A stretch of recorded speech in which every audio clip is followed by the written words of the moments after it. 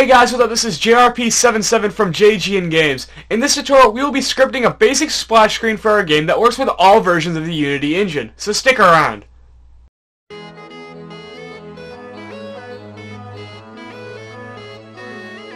In this tutorial, we will be making the splash screen shown in the intro section of this video. Note that this will not replace the standard made with Unity splash screen that cannot be disabled in Unity Personal. With that being said, let's jump right into this video. I've made two scenes for this tutorial in advance. One of them we will be using as the splash screen, the other will be our game's main menu. Here's a look at the splash screen I've made for this tutorial, and here's a look at the main menu I've made for this tutorial.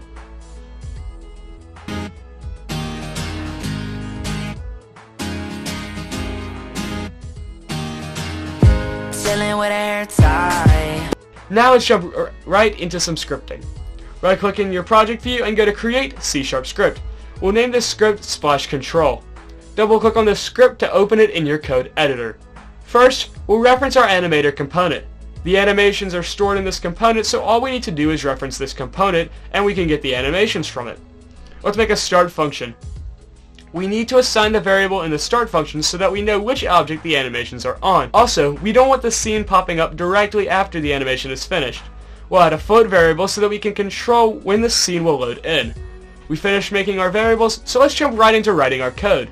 In the start function, we need to start a coroutine. This is a special kind of function that allows us to delay lines of code in C#. We'll call this coroutine play_nm. We write this in our code by saying I_enumerator play_nm, and then by setting this up like any other function.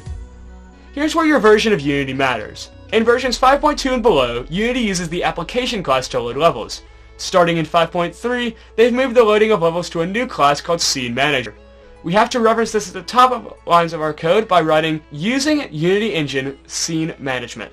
If you are using 5.2 or below, you don't need this line, and you can also just switch out the Scene Manager stuff with the regular application class stuff. The idea is the exact same. We're going to create a variable in our coroutine that loads the level in the background while the splash screen is playing. This is so that if your main menu is extremely complicated, the player isn't just staring at a blank screen while the main menu loads. We use load level async to do this. Inside the parentheses, make sure to put your scene name inside quotes. The system this uses is very case sensitive and it will give you an error if one letter is not capitalized. Now we need to prevent the scene from loading automatically. We do this by implementing the allow scene activation variable and setting it to false.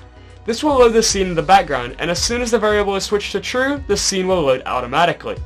Now for delaying the main menu to load.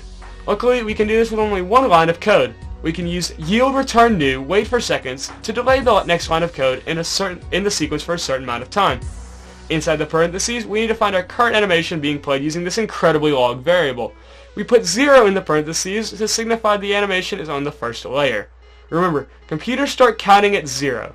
Then we add .length so that we can get the length of the clip.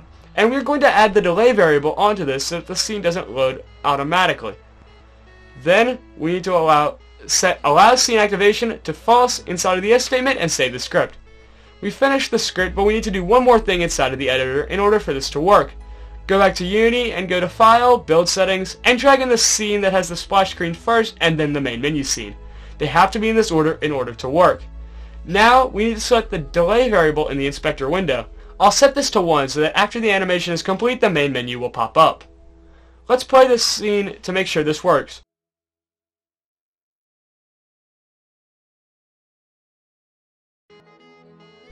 Our script works and you are now one step closer to building a game. Thanks for watching, guys. I hope you guys enjoyed this week's episode. If this video sucked, you know what to do, but if it didn't, leave a like and maybe subscribe so you don't miss an episode. Don't forget to check out our website, social media, and our merch, all of which are in the description below. Thanks for watching, guys, and I'll see you guys next time.